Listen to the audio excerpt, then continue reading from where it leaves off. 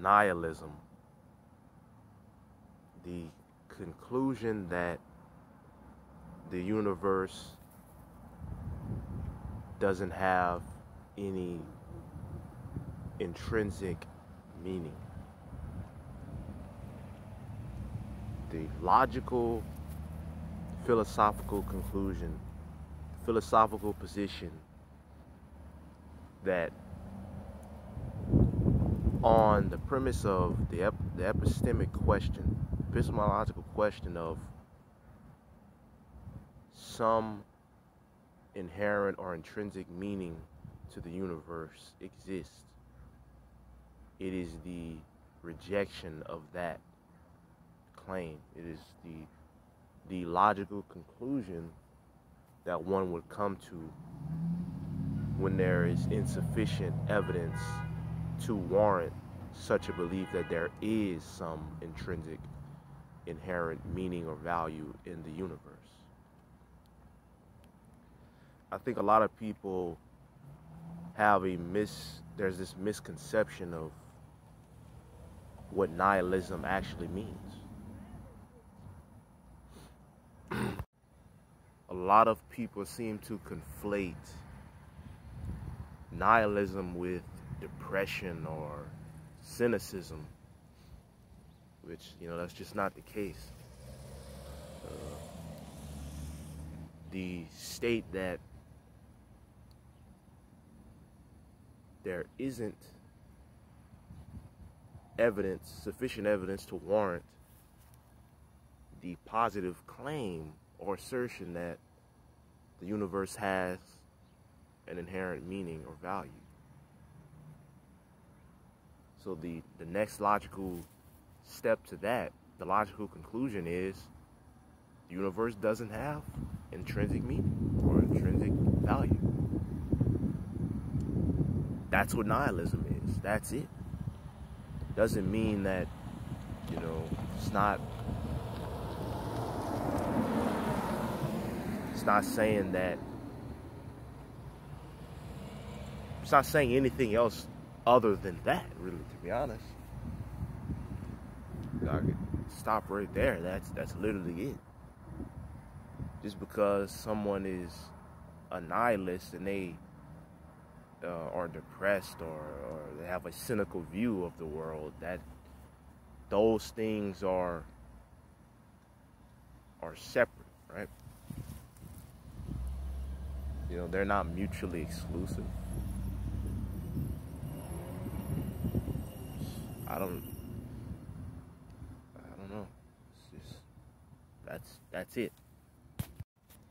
Now, whatever I have to say about the topic after that is just my own 2 cents. It's my own personal opinion about what one could do with that information, or if one reaches that conclusion. But on the topic itself, that's about it. The logical conclusion that the universe doesn't have any inherent intrinsic meaning or value. Now, with a lot of people, they take that conclusion to mean, I have a cynical outlook on the world, or, just be a moral nihilist, or, just nothing matters, and, do a bunch of hedonistic or bad things, or something that would be considered immoral, depending on your morals and ethics.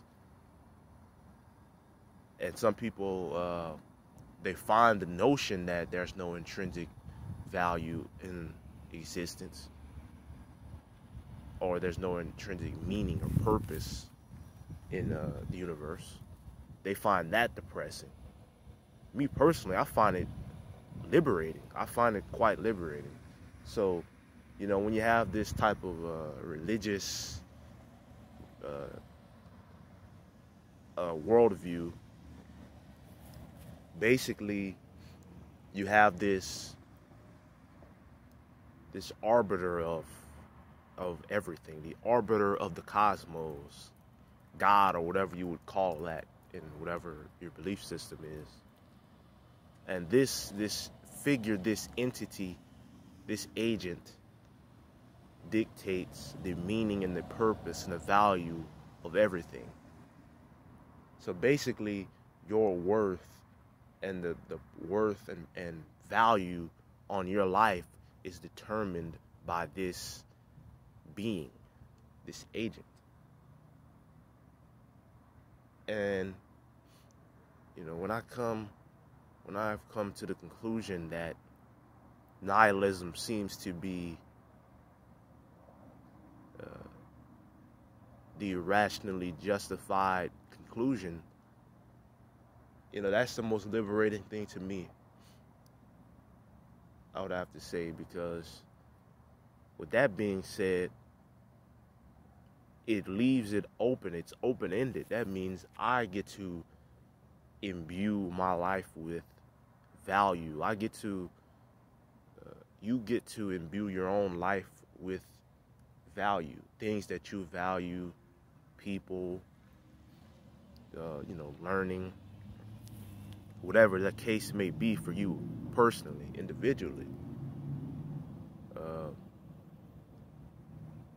You're not at the whim of some omnipotent, omniscient being dictating and telling you what to value, you know, what to value morally, what to value in every way, in every aspect. I just don't really find that to be a very thought-provoking concept.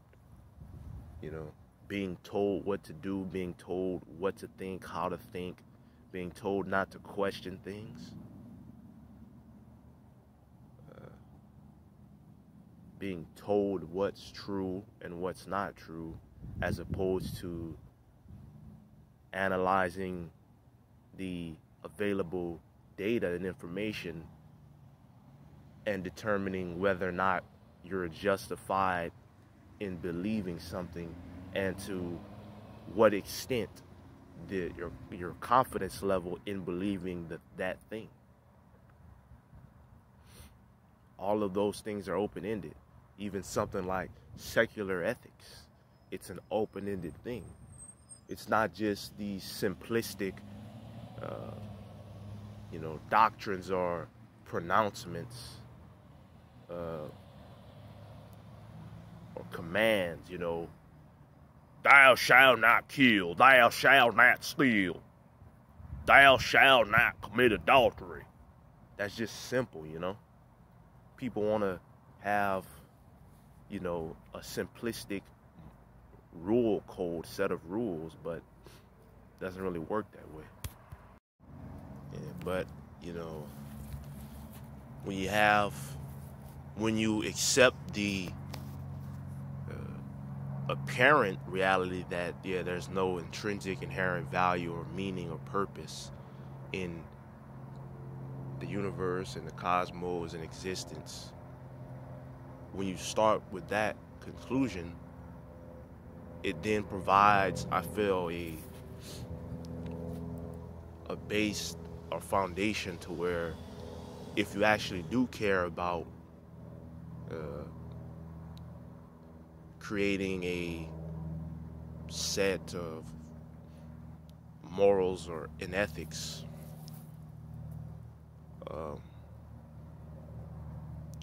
then you actually have that open-ended freedom to where you can find something like the scientific method, which is a invention, but it functions with the accuracy that's pretty similar to a discovery, like logic or math. And you take these methods, and as you learn more and as you adjust your beliefs with the evidence, your systems and your methods get better with time, you know, because you don't take that arrogance of assuming that you know everything and everything is a simple, answer. Yeah, so the conclusion, the universe has no intrinsic meaning. That's nihilism. Now everything else is, let's say for example, oh, now you get to make your own meaning if you want. That would be something like existentialism or something of that nature. But that's another thing related to the topic, but not the topic nonetheless. So it's kind of like, I kind of like compare it to like on the question, the epistemic question of some God exists, that claim, that belief claim, right? You're asked, some God exists, do you accept the claim or do you reject the claim? If you accept the claim, you're saying that you believe that some God exists.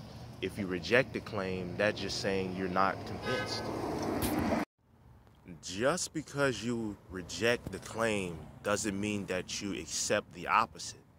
So if you reject the claim, some God exists, you're not making the claim that you believe that no God exists. You're simply rejecting the positive claim, because in logic, we only work on the prongs of the syllogism is this, A or not A, right? So everything in existence that could ever possibly exist is either A or not A. Doesn't matter what it is, you can literally make it up on the spot. It's either A or not A. That's how logic works. That's the framework of logic, which is a discovery. So that means everything must follow those laws. So yeah, the universe doesn't have any intrinsic, inherent meaning, purpose, or value, because that would have to be demonstrated. You would need an agent to imbue it with purpose or value. And as far as I'm aware of, there hasn't, and an agent hasn't been sufficiently evidentiarily warranted to exist to be able to imbue the universe with meaning, an inherent meaning. So, yeah. But an individual can imbue their own life with meaning or not.